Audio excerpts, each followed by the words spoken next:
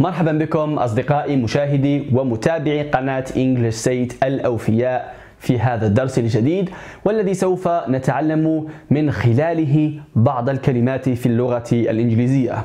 كما ترون لدينا هنا كلمات وتقابلها كلمات أخرى، ونحن سوف نصل الكلمة الأولى مع الكلمة الثانية، وحينما نصل الكلمة الأولى مع التي تقابلها بشكل صحيح سوف يتكون لدينا معنى. إذن غالبا ما نجد هذه الكلمات تأتي معا في سياق معين لكي تدل على فكرة ما أو مصطلح ما، هذا ما سوف نكتشفه. إذن بدوركم أيضا حاولوا الاجتهاد وحاولوا أن تركزوا مع هذه الكلمات. إذا شئتم أوقفوا الفيديو وحاولوا أن تصلوا كل كلمة مع الكلمة التي تناسبها، وبعد ذلك شغلوا الفيديو وشاهدوا الإجابة.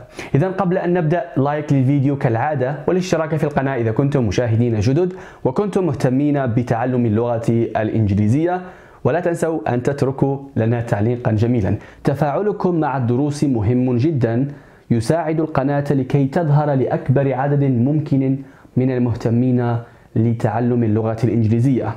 إذن فضلا شاركوا هذا الدرس مع أصدقائكم حتى تعم الفائدة.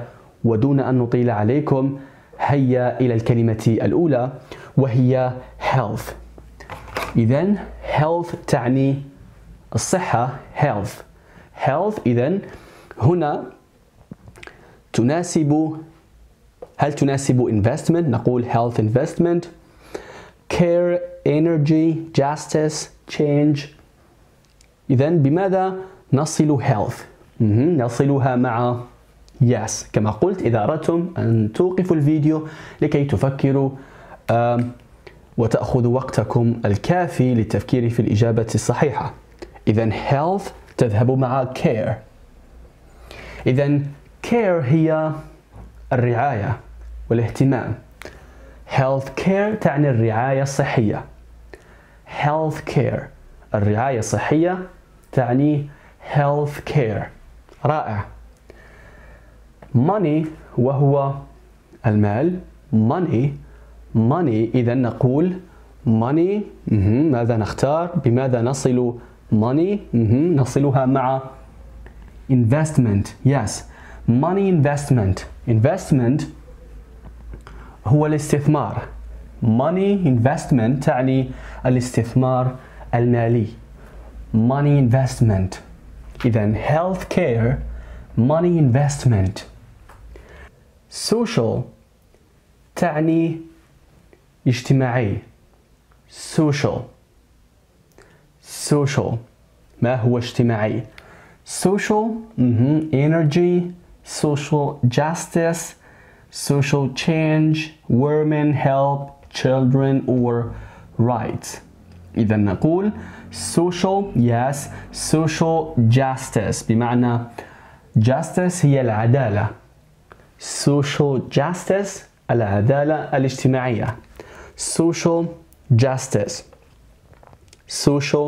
justice العدالة الاجتماعية.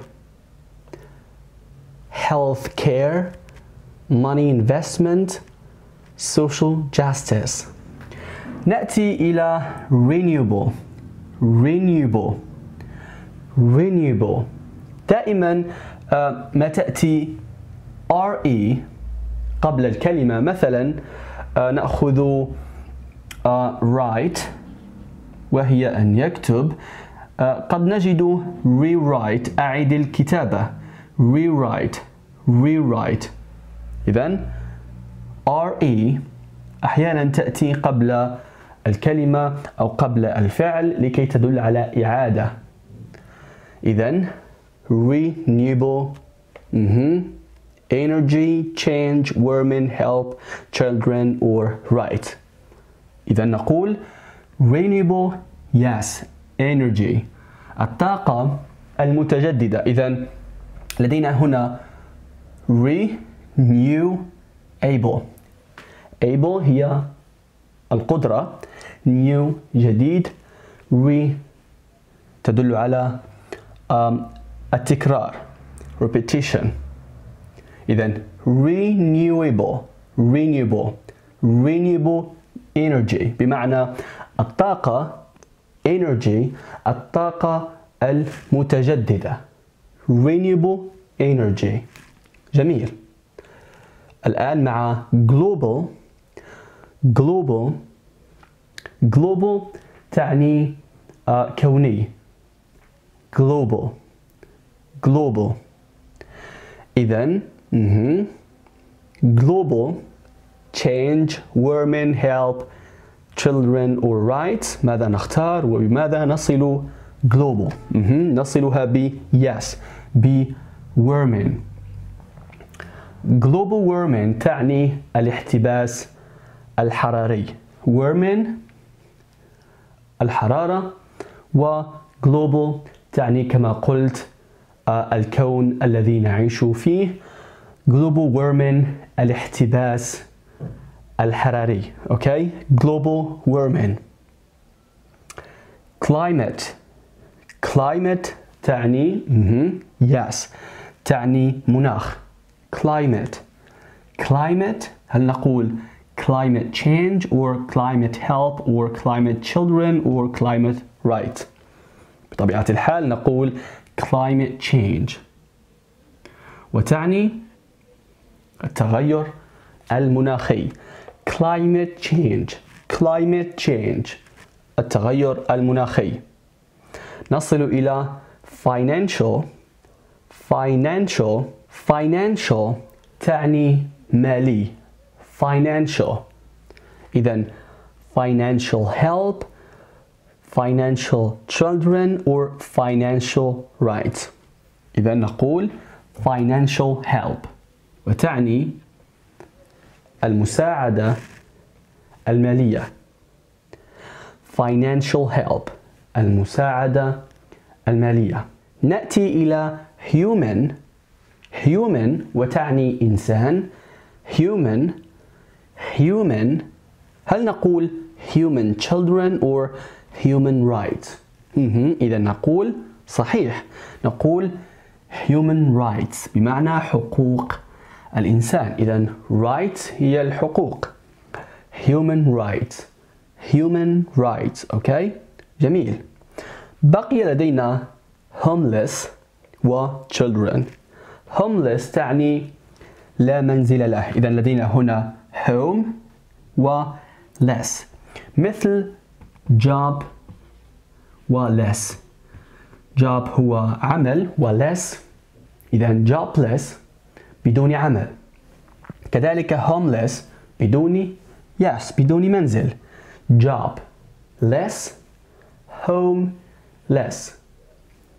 إذا نقول homeless children وتعني الأطفال المشردون homeless children الأطفال الذين لا منزل لهم homeless children. إذا نعيد health care الرعاية الصحية money investment الاستثمار المالي social justice العدالة الاجتماعية renewable energy الطاقة المتجددة global warming الاحتباس الحراري climate change التغير المناخي financial help المساعدة المالية human rights حقوق الإنسان و homeless children الأطفال المشردون. إذن هذا هو كل ما في الأمر.